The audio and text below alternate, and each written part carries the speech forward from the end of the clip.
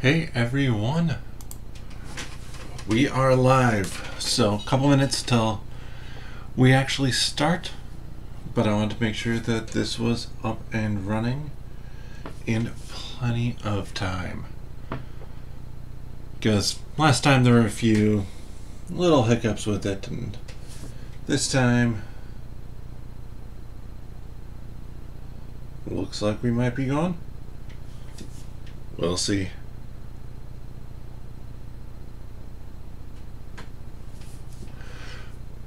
Alright, so as I can now see that we're going over here, welcome everybody to the first top 10, board game top 10 that I'm doing here. A Fatal Paper Cut, welcome to the top 10. So, first time doing one of these, it's going to be kind of fun. And the topic that won was small box games. And I say won because there was a tie between competitive or cooperative and small box games. So I just picked small box games out of the two because there are more cooperative games on the list, or lists out there probably. And I'm going to do a cooperative one at some point in time, but I have more cooperative games than I do small box games, so this one was easier to throw together.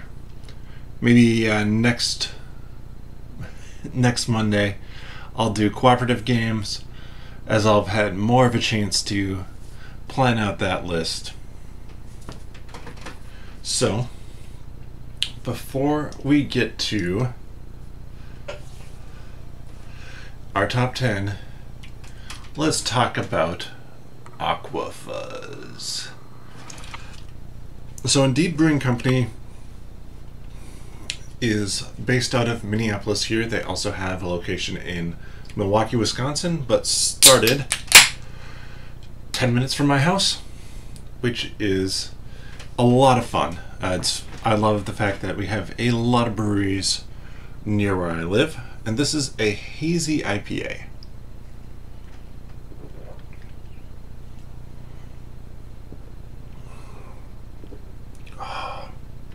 So, we've talked before about IPAs to some extent, with how they tend to be bitter, and like you have the bitterness from the hops, but then sometimes you also have a hoppy flavor to it, and that's just the two different ways of using the hops. These hazy IPAs basically come from, I want to say a few years ago, there were a lot of companies, 3, maybe 4 years ago, a lot of breweries started to do IPAs with less of the citrusy hops than the kind of more like tropical flavored hops. So you kind of have that tropical, you have citrus, and you have piney. And yeah, welcome Studio Aniston. Fermented hops bitter? Question mark, exclamation point. Yeah, just a wee bit bitter, but only if you put them in at the very beginning of the boil. If you put them in right at the end, they're flavorful. So the hazy IPA kind of grew out of this tropical hop renaissance, or them being brought into more of the mainstream. This kind of led to these hazy IPAs, where I'm not sure that this one is, but for some of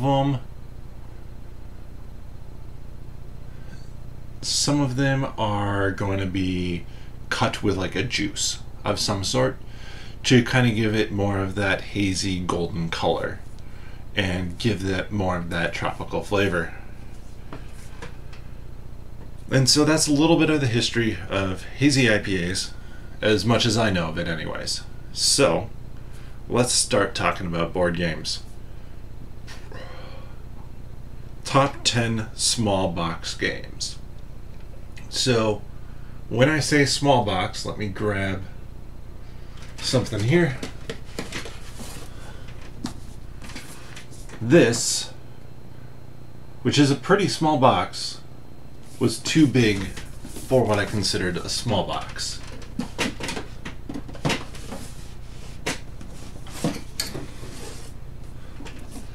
Even smaller, still too big.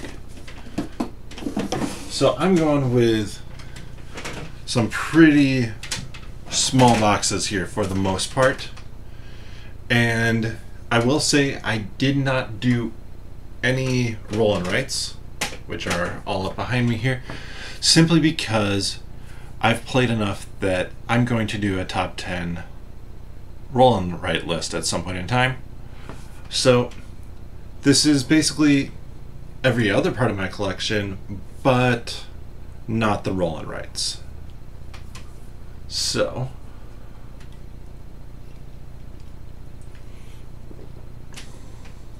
let's hop into this with number 10. So number 10 took forever for me to actually find it. It is Parade by Z-Man Games. And in this game, you are trying to score the fewest points possible. Haven't even taken this one out of Shrink because I've always played somebody else's copy. But this is one that my wife likes a lot as well, so it made it an easy one that when we were able to find it, grabbed it real fast. Come on. Don't make me get the knife on you.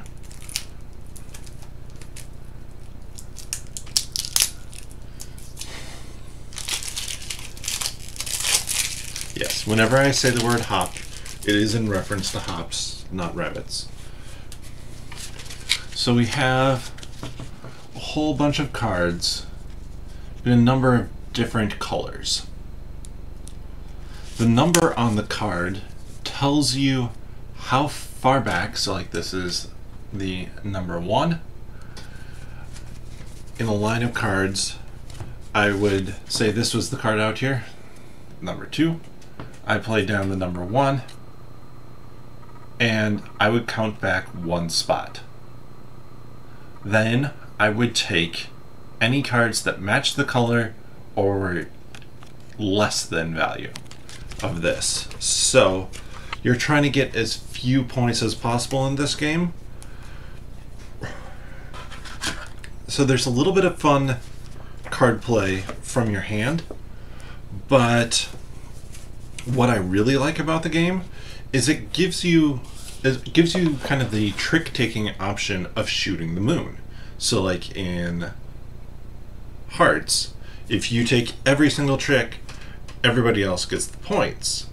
In this case, if you have the most of a color, that color is all worth 1 point per card for you versus face value. So it ends up giving you a whole little bit of strategy of you start taking one color, you really try and push that further. So my number 10 small box game is Parade.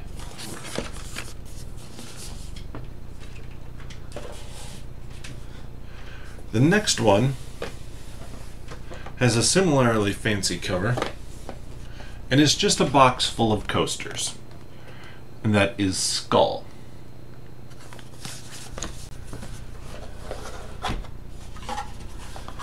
Yes, an egg person would be exceedingly freaky. Oh, this is hilarious. This is a punch board of the pieces of Skull. Let me punch out one of these and demonstrate what they look like to you.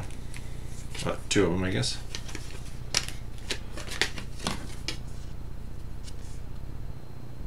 I'm not sure why that's in a punch board.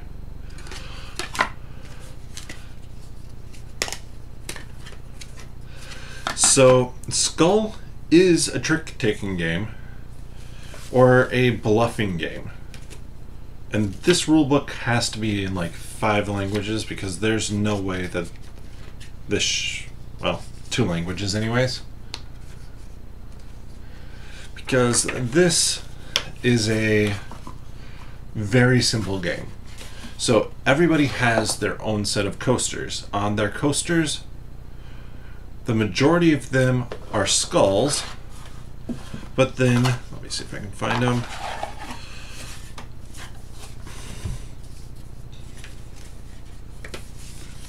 There are roses or flowers as well. So on your turn, you do one of a few things, or 2 things really. You either play down either a skull or a flower. Okay, maybe it's everybody has 1 skull. Yep, 1 skull. Or a flower. So you play down a skull or a flower, and you don't show what it is. You're just playing these coasters face down. At some point in time, somebody will call for a bid. And they'll be like, all right, I can flip over 4 coasters without flipping over a skull. And then you go around and you raise the number or lower the number as you see fit. Or raise the number. This is bidding. You only ever go up. And the trick is you have to flip all of your own first. So you know if you have a skull in yours, but do you bluff to try and get somebody to go further, or to think that you don't have any in yours, so they'll flip their own first and then flip yours and bust? Or do you think that you're about at the end of the bidding, so just stop there and see what happens and hope that somebody busts? It's very fast and very fun, and Skull is a good game for playing your opponents. This is one of those games where it's like you're really trying to read what they are doing. Next one up is very sparkly, and that is Claim. So I have a bunch of trick-taking games, and this is number 8. But Claim is one of the few that I've gotten to the table. Kind of the reason being is trick-taking games, I feel like, take a certain group of people or a certain person to play them with. If you're on unequal footing in terms of trick-taking, it can go real bad fast. Claim is a super fast and short one. You basically are playing 2 hands, and only the second hand counts for scoring. There is like no trump card or suit that will determine an automatic win. Instead, all the suits are different fantasy races. So the first hand of cards you play, you're playing to build your second hand of cards. So you flip over a card in the middle, and that's the card you're playing for to build that second hand. If you win the hand, you get that card in the middle. If you lose the hand, it gets you, or your opponent gets that card, and you get the one off the top of the deck. So if you're in a situation where there's a lousy card, say a 1 out in the middle, you're going to be trying to lose that hand to get the one, or yeah, that hand trick, to get that one off the top of the deck, because it's probably going to be better. And then you play that second hand with what you've built from the first hand, and it's basically just a majority in suits. Whoever has the majority in more suits wins. Plays super fast. The fantasy races each have powers, so that can change it up. And so, like, I only have my claim right here, but I also own claim 2 and 3 of the 6, I think, reinforcements, which basically just add in more suits that you can swap in and swap out. Time for a drink.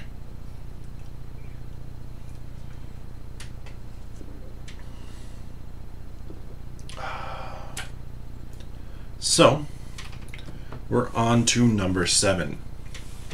Number 7 is like claim in the fact that I have a whole bunch of it.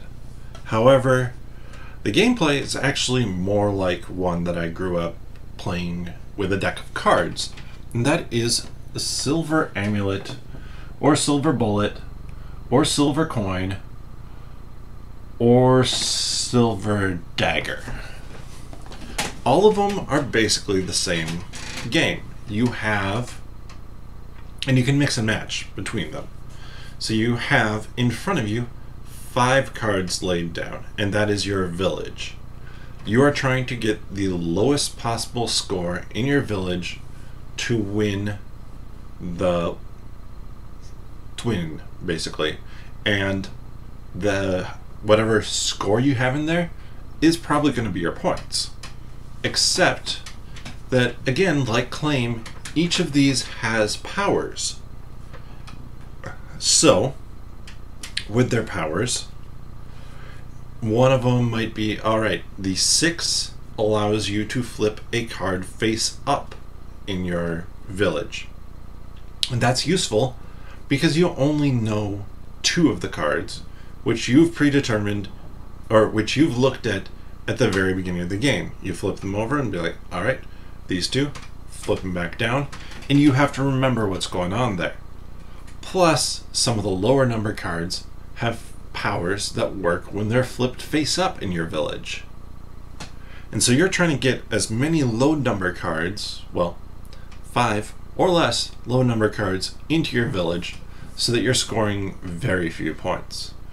And with that 5 or less, how do you get less? So you can swap out 2 cards of the same number for another card. So there will be times where blindly, I know I have a 10, I'll put another 10 into my village so I can have 2 of the same number to knock them out, even if I'm making it go up right then.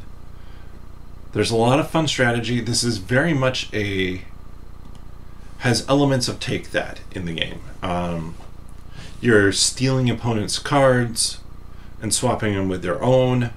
There's some that just... This one is less mean, but there's some that are pretty mean in how they work in there. And like, you know what you're getting into in that game, and probably about a 20-minute game, 25 minutes. There's actually even a pretty good app for this game. So my number 6 is Silver, or Silver Amulet, Bullet, Coin, Dagger. Any of them are a lot of fun. Next up, we have the only true solo game on the list. I guess technically it can be played with 2. Yes, this is Studio Madison. Just realized this is an R2-D2 shirt. It's an R2-D2 shirt with all the details are Star Wars images. But my number 6 is Onirim, or Onirim, depending on how you pronounce it. This one, there's a lot of people who actually prefer the solo version of the game, or not the solo, the app version of the game, because there's a lot of shuffling in Onirim. Onirim. I call it Onirim. And that can be annoying at times. However, I really like it because I don't have to think that much while I play the game. I'm mainly just shuffling and then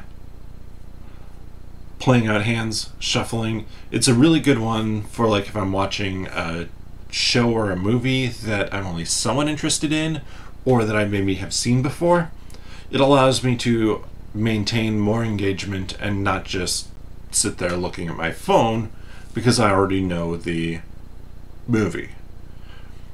And it does offer some interesting challenges because you're playing out cards in a row, trying to get 3 of a color next to each other to find these doors. However, the symbols can't match when you play them down. So if one symbol is a triangle, another symbol is a crescent moon, I can't go crescent moon, triangle. But I could do crescent moon, crescent moon to be able to get some stuff or get a card out. And then there are nightmares that are trying to mess with what you're doing.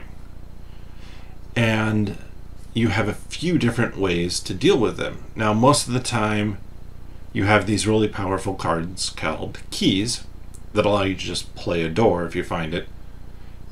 Or they just allow you to ignore a nightmare. You just discard it, draw a new card, ignore the nightmare.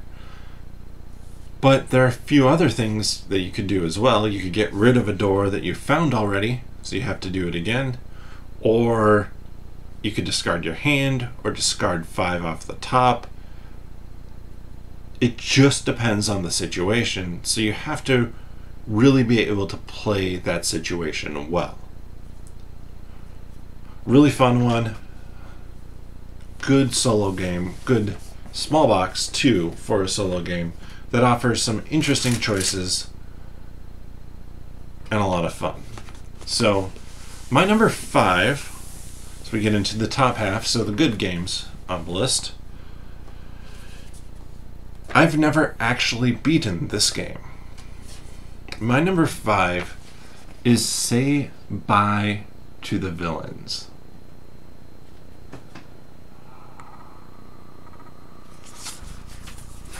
Say Bye to the Villains is a cooperative game where you're playing as samurai dealing with members of the Yakuza.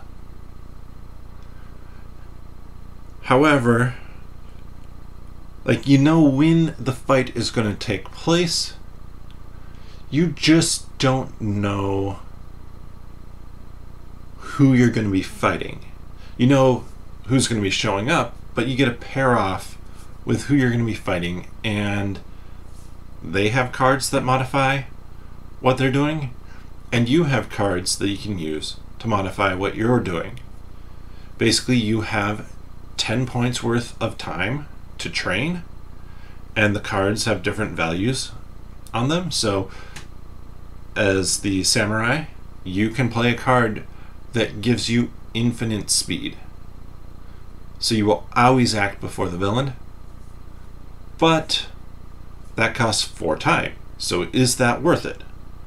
Or there's one that gives you infinite health. Again, 4 time, villain won't be able to kill you, but will you then have enough attack to be able to kill them? It makes it a really interesting puzzle, and the fact that the villains have blind cards that you can look at to try and figure out who's going to be the best person to deal with that villain. But again, that takes time for your samurai. So it's one that I feel like in probably about the 20 times that I've played it, maybe with the exception of like 3 or 4 of those times, we have beaten every single villain except one. And that was just because we couldn't find out quite enough information. And sometimes that information even is, oh, you don't need to beat this villain, you just need to tie them. If you beat them, you lose. So that can be a touch frustrating when the win condition changes for that villain, but it is really interesting, and each samurai has their own special powers, that play out differently. Each villain also has their own special things. That makes it a whole lot of fun. So my number 5, say bye to the villains.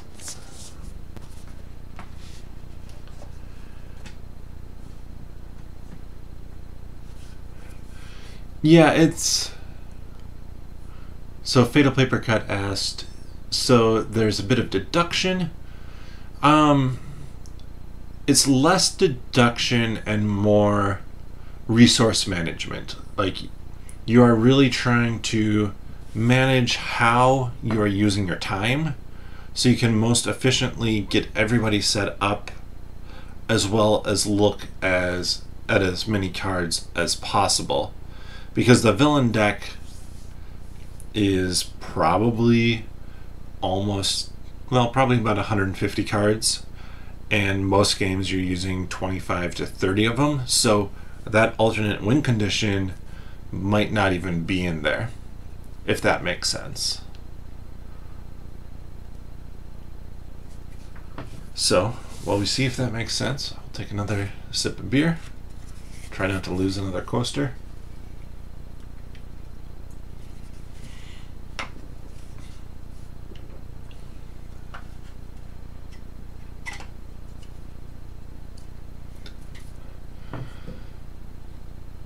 So my phone tells me faster than the streaming service that Fatal says it sounds pretty neat, not gonna lie. It is a pretty fun one. It's a very small game, but it takes a little bit of time to play, which I think for some people the payoff of how long it is to what you're doing can feel off. It's only about a 35 to 40 minute game, but it looks a little bit more like it should be filler length.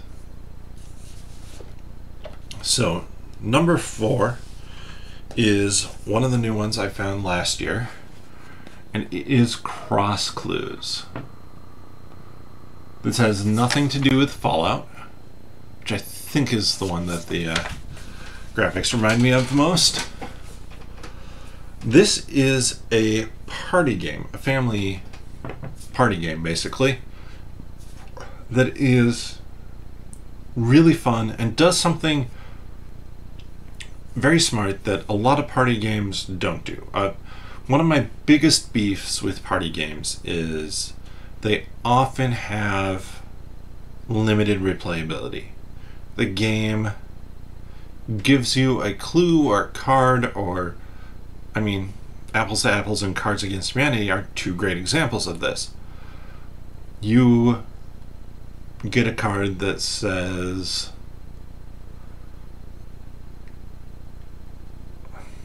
most likely to be a duck. Let's just say it's that. Everybody plays out another card from their hand to compare it against.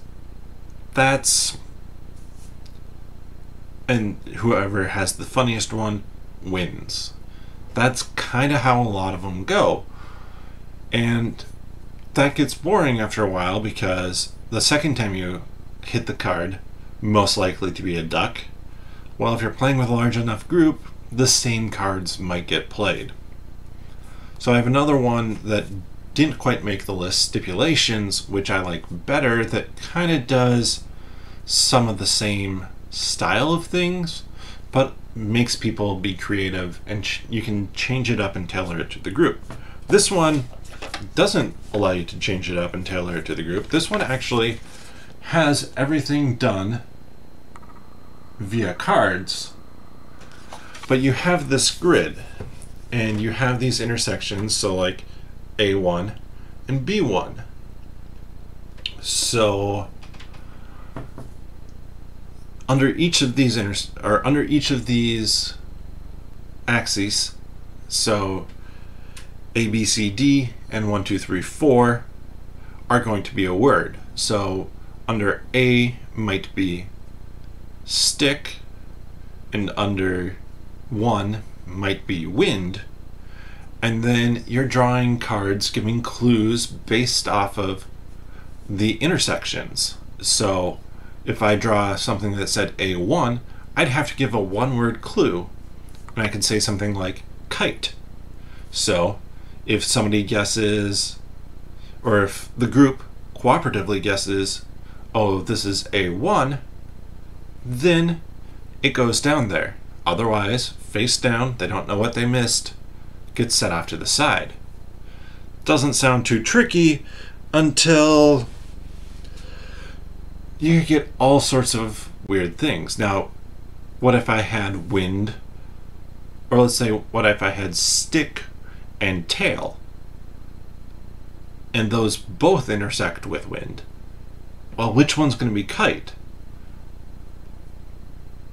You have to think about your clues in a really interesting way that a lot of party games don't, and it makes you think about stuff, but it also keeps you talking a whole lot more than, say, something like the smash hit Codenames does. I think Codenames suffers that it's played at parties, but isn't really a party game. This one does some of the same kind of clever things and has much more of a party game feel. So my number 4 small box game is Cross Clues. Then we're coming up to another new game, and this one is also in a very small box. That is Ohanami. So Ohanami I like a lot because of how very simple it is.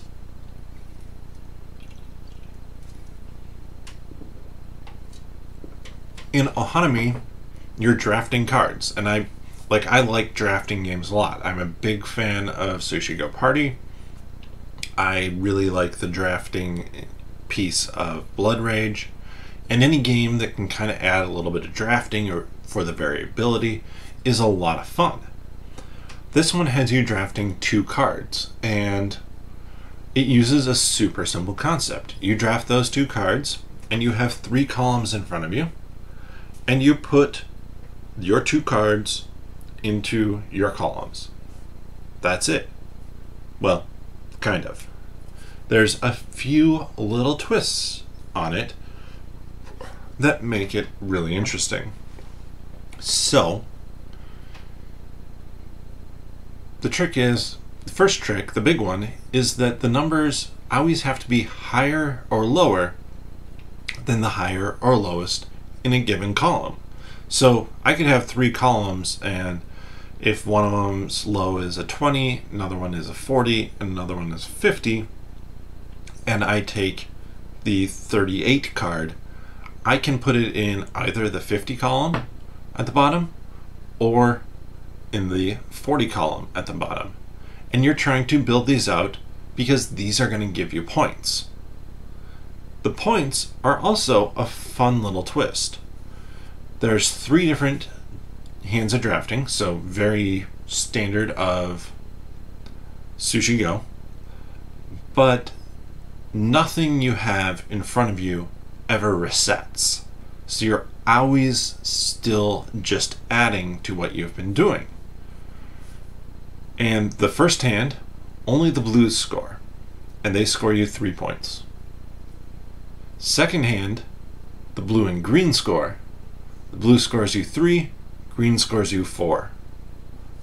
Third hand, blue, green, and gray score.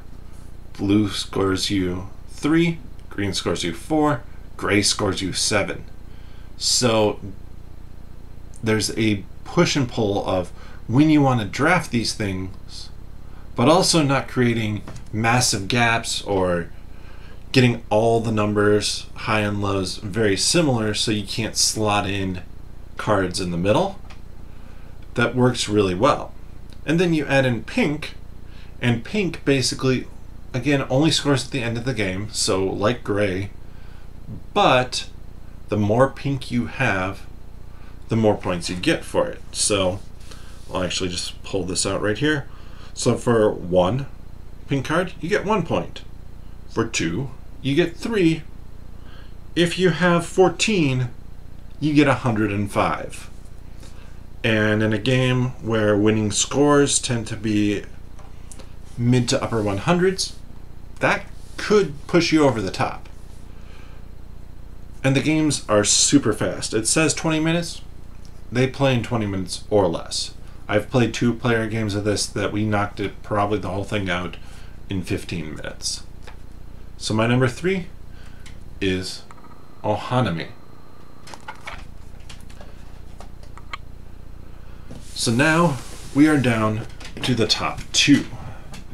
And I won't lie, one of these I was debating whether or not it was small enough, and I decided it was. My number 2 is a little game called Point Salad. So, if you're watching this, and those of you watching it live, I suspect you know what a point salad game is. I'm going to quickly explain what that is. A point salad game is basically any game where everything you do gives you points. It's kind of like how salads literally can have everything in them and still be qualified as a salad somehow. Jello salads, which are a thing here in the Midwest, I am not sure how much they are actually salads. But with that said, point salad has you making a healthy salad. You only have vegetables to work with, so it's going to be healthier, but might not be that edible still. You get points, so in this game, you're drafting cards, kind of like you were from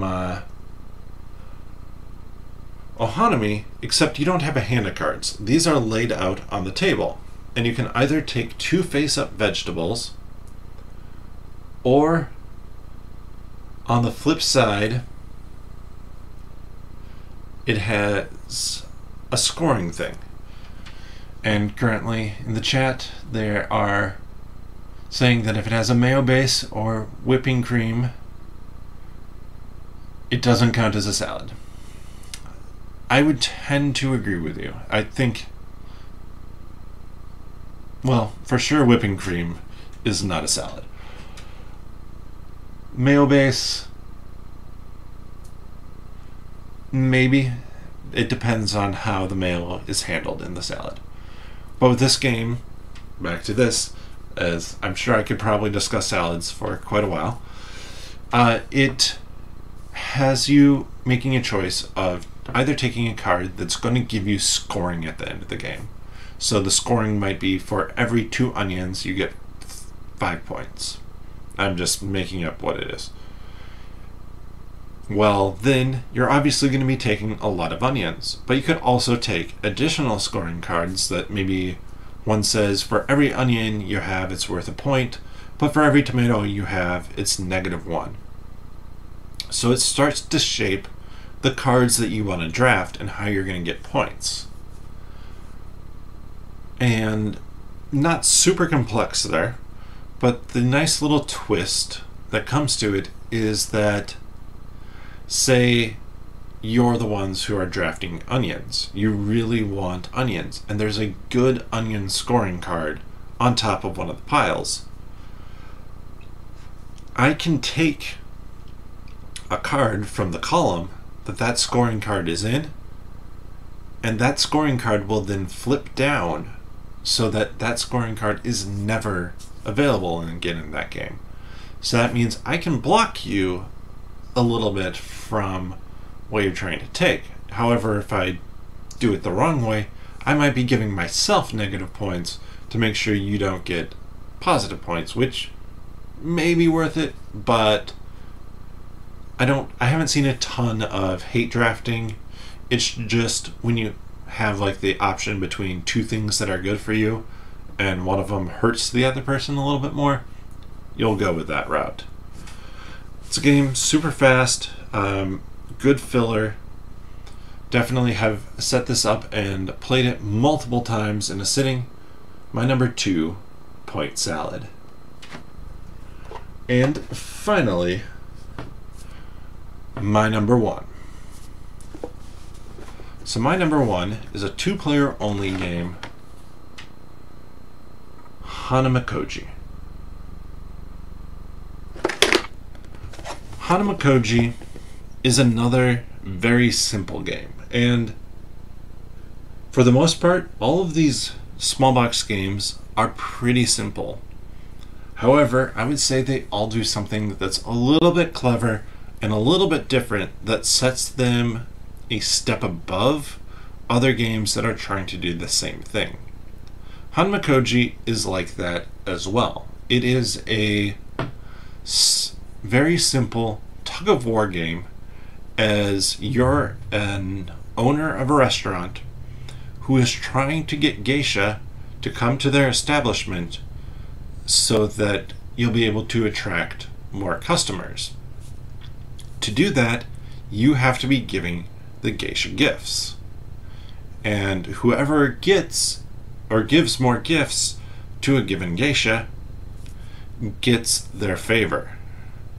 That was decent alliteration there. But there's a few other little twists to it. This is just a card game, but every round you can only do you only do 4 things, and at the end of the round you see where the favor of the geisha is.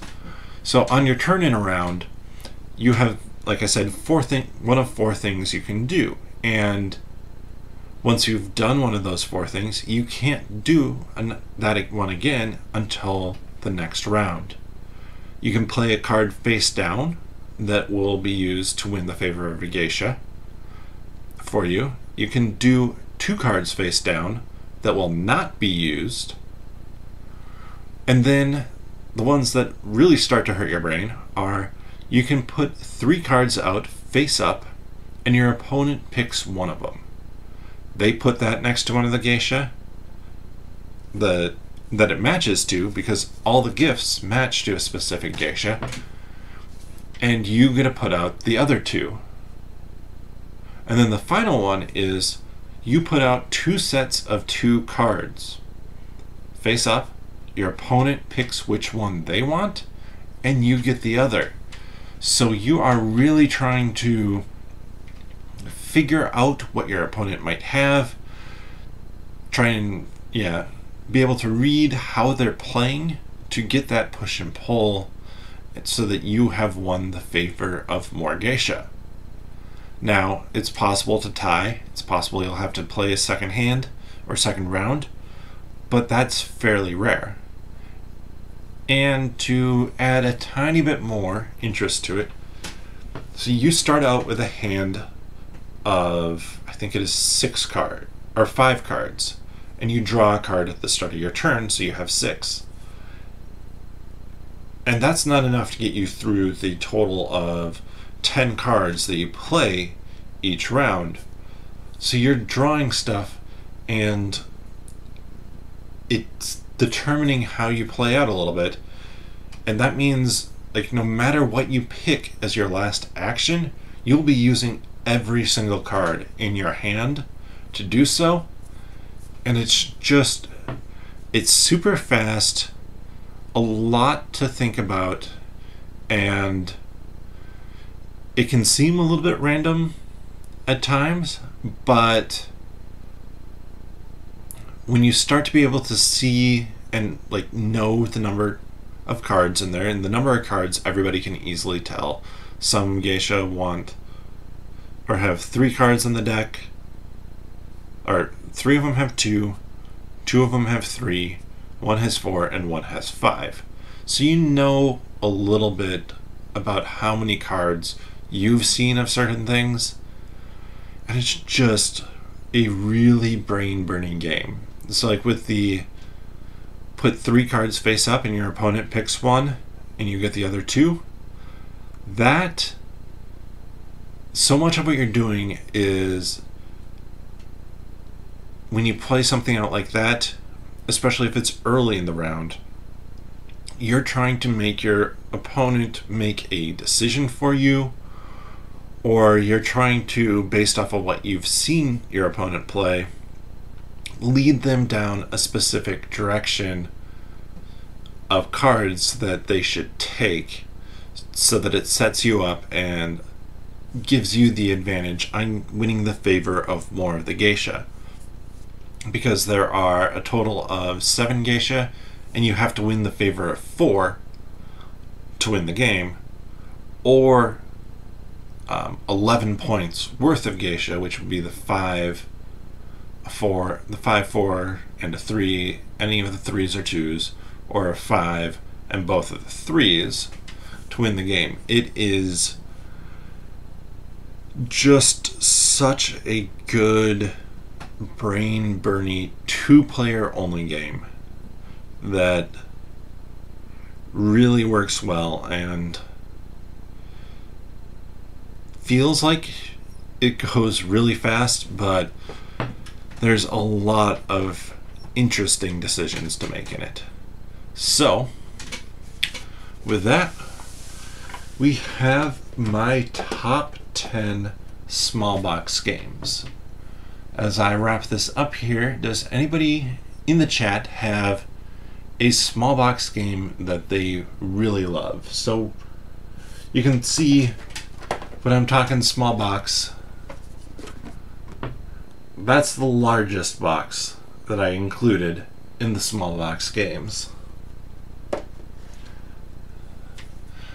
So does anybody have any small box ones they think are fun? Drop them in the chat right now.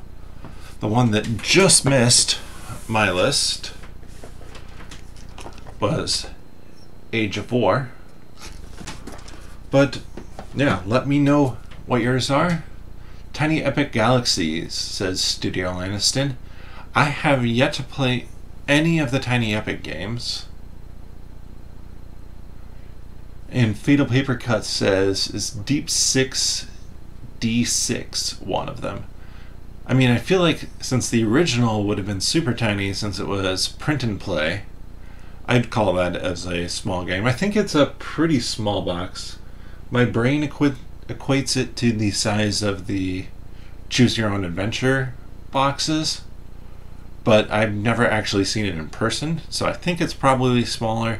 It just looks, or it has the same, enough of the same look to that one that I'm like, oh yeah, these are the 2 games from the same line of games.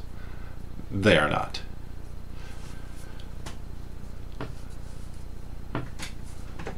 Mountain Goats. So Studio Lanniston, is Mountain Goats one that was kickstarted? I mean, I guess it probably would have been a little while ago, but like the start of 2020?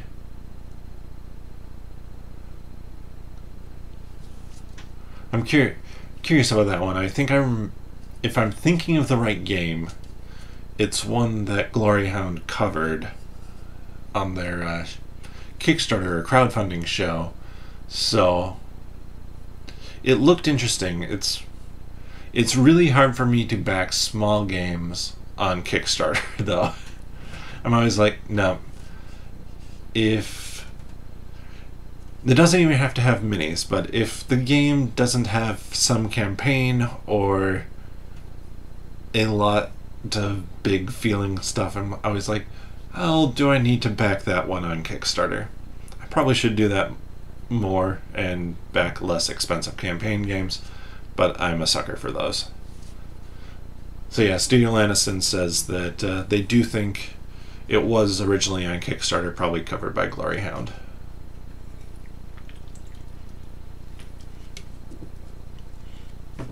So, with that, I'm going to wrap up. Thank you, everyone, for joining me. Thank you, Fatal Paper Cut and Studio Lanniston, for being in the chat. Hope that this was a fun top 10 to do. I know Fatal Paper Cut, it wasn't the top 10 you had picked. So, probably next week, I will be doing top 10 cooperative games. I will be signing off now. There's links as to how to find the other stuff that I do in the description below, as well as how to kind of support and promote the channel if you're willing to help with that. So give the video a thumbs up. Hopefully it was fun, and bottoms up.